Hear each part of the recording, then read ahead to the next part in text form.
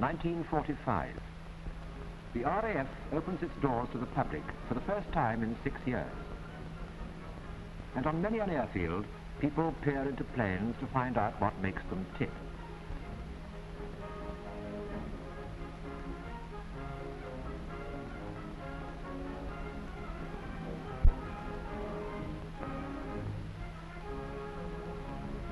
But today, to the youth of Britain, warplanes are but pieces of history. For on this September the 15th, the guns are silent. But things were very different on that other September the 15th.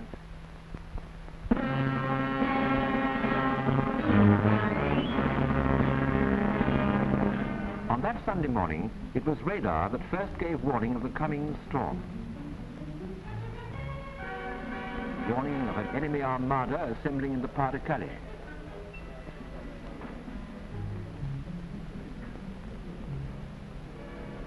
The wires started to hum. Wires that led to every gun site and airfield in southern England.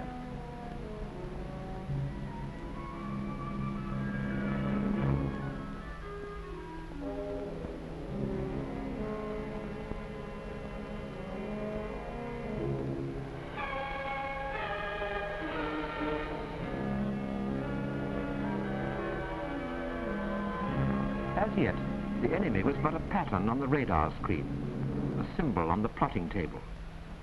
But these things told us that this was the biggest thing yet.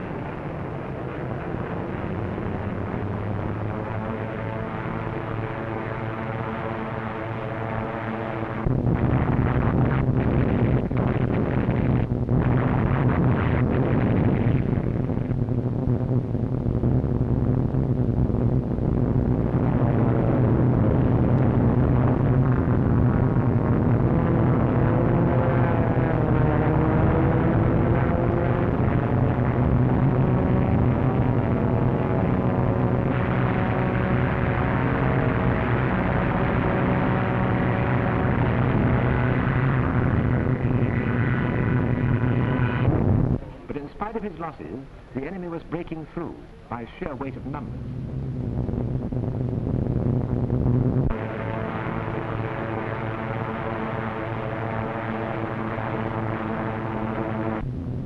The Germans forced their way up the Thames to the outskirts of London itself.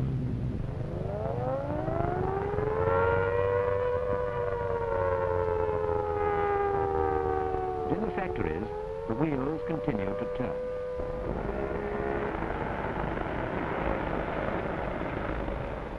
For here, final victory was in the making.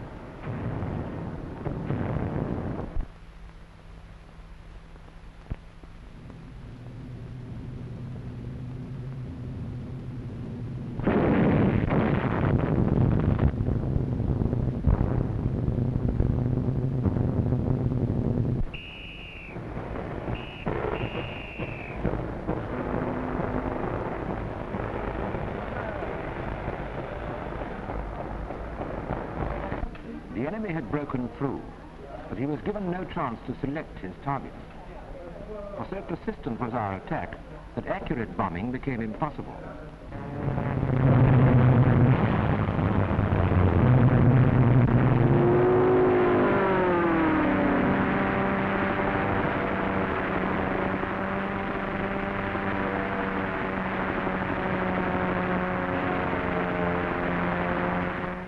The Germans let go their bombs at random.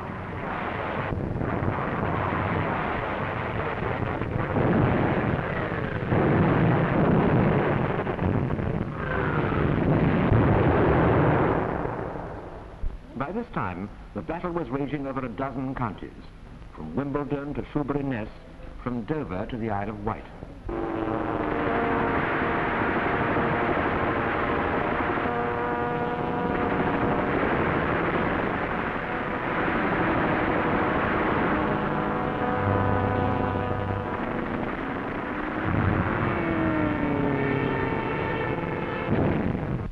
At last, the watchers knew that the tide had turned, for the Armada had broken up into lone raiders struggling to escape.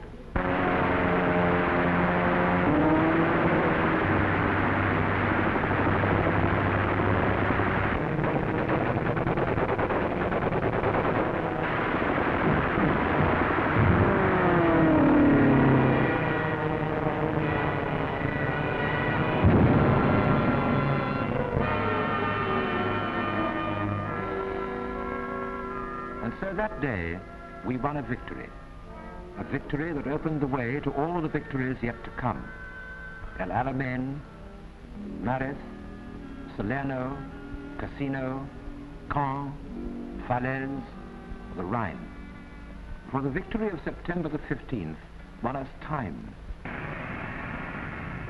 Time to build, time to organize, time to finish the job.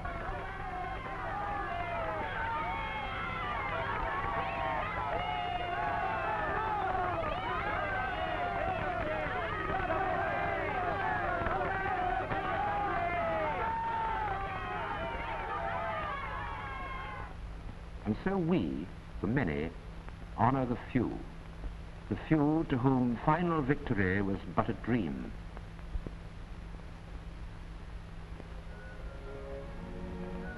A dream for which they fought and died.